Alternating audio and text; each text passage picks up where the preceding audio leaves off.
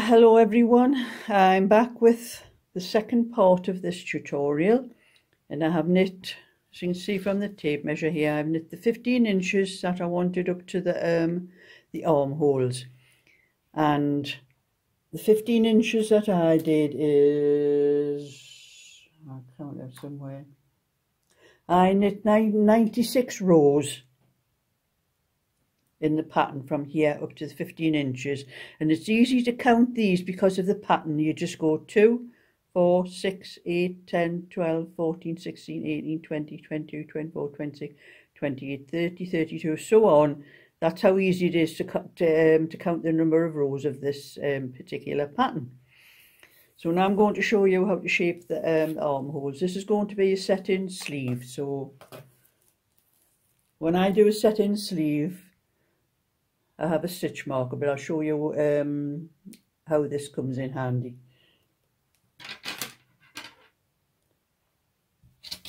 But for the start, I'm going to cast off 6 stitches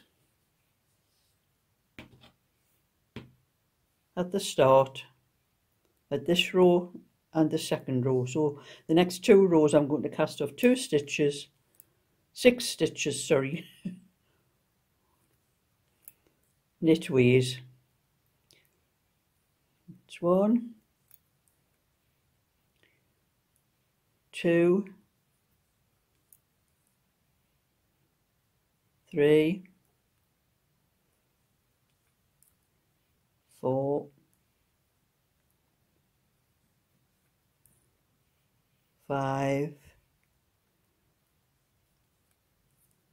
6.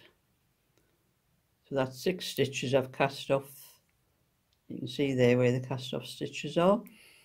And then I'm just going to knit across that row, but I'm going to follow the pattern. And as there are 3 rows, 1, 2, 3, I'm going to start with a purl over the knit. And the next 2 are knit 2. And then purl 2. And I'm going to do that all the way across the row, and I'll come back when I get that far. And now we're going to cast off 6 stitches purlwise, and I'm sure you know how to cast off, but it's purl 1, purl 2, take the first stitch and pass it over the second stitch. And that's the way you cast off. So that's 1,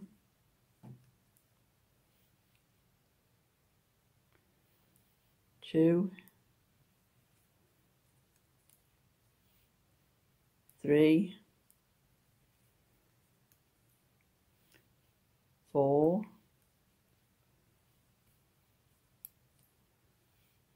5, 6. That's 6 stitches cast off purlwise, and I'm going to purl across that row now.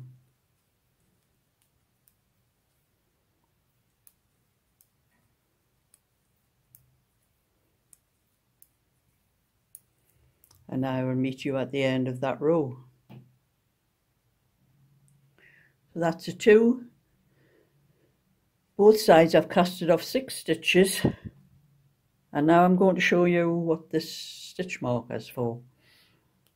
I put a stitch marker, I would have started below this mark here, the 2 rows I've done. So put a stitch marker in,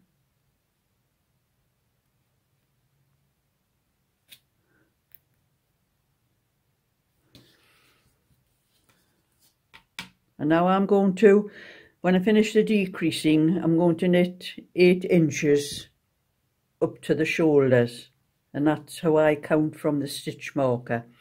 I don't count from the sides or from the bottom. I count from the stitch marker, and that's easy putting the stitch marker in. It's because of how you can count these stitches: 2, 4, 6, 8, 10, 12, the number of rows. I count the number of rows as well as measure it. If you get a more accurate measurement from here, and I'll be wanting 8.5 inches, but I still have more shaping to do first. So I'm going to cast off 2 stitches at the start of the next 4 rows. So that's the same as before. Instead of 6, we're just taking 2. So that's 1, 2, and then continue and pattern across the row. And it's another purl stitch to start with.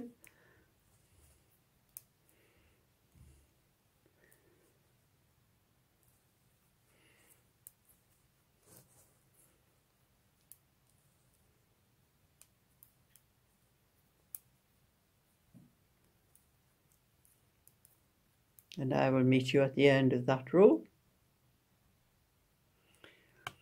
And now we're going to cast off 2 stitches on the purl at the start of the purl row.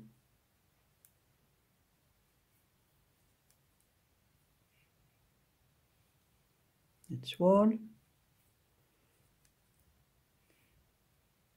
2, and then just purl across that row.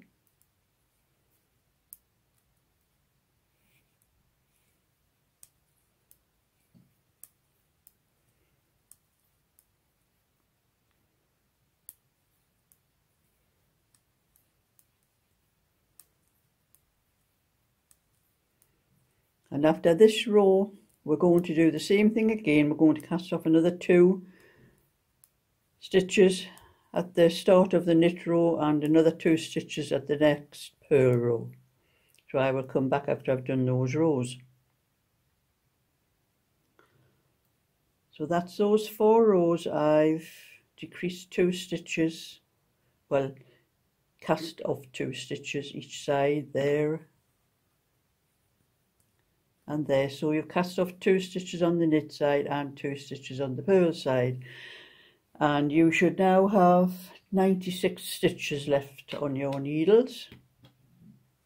And now I'm going to decrease both ends of every row for 6 rows. For the next 6 rows, the first 2 stitches I'm going to knit into the back of those 2 stitches, and then just do the pattern across to the end.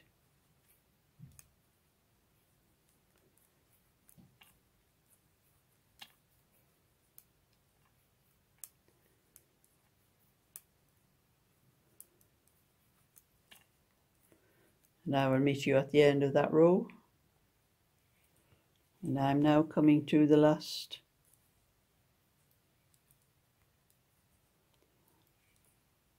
and I'm going to knit the last 2 stitches together, just normal, through the front.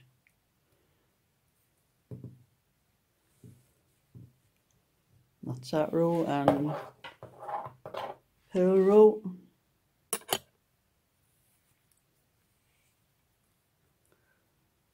Just purl 2 stitches together.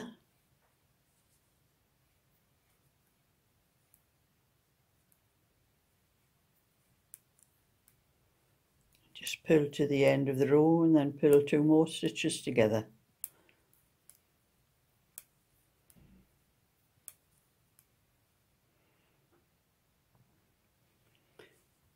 And now we're going to purl the last 2 stitches together, but instead of going front ways like that, I'm going through the back.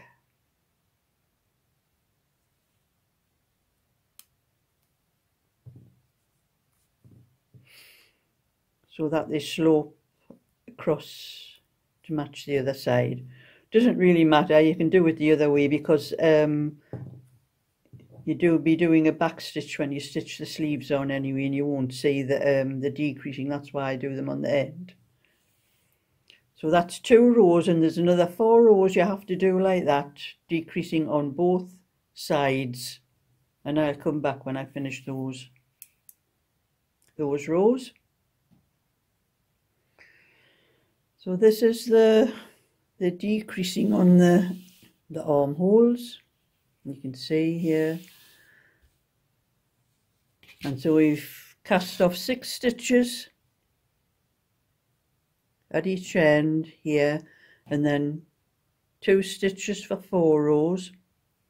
And I was going to decrease 1 stitch each end of every row for 6 rows, but I've decided 8 rows is better, so I've done it for 8 rows. So you should have 80 stitches left on your needle. And now we're going to knit up to the shoulders and measure from your stitch marker here and go up to 8.5 inches up to the shoulder. And I will come back with another tutorial when I get that far. So yeah, thumbs up and subscribe for this one, and I'll catch you with the part 3.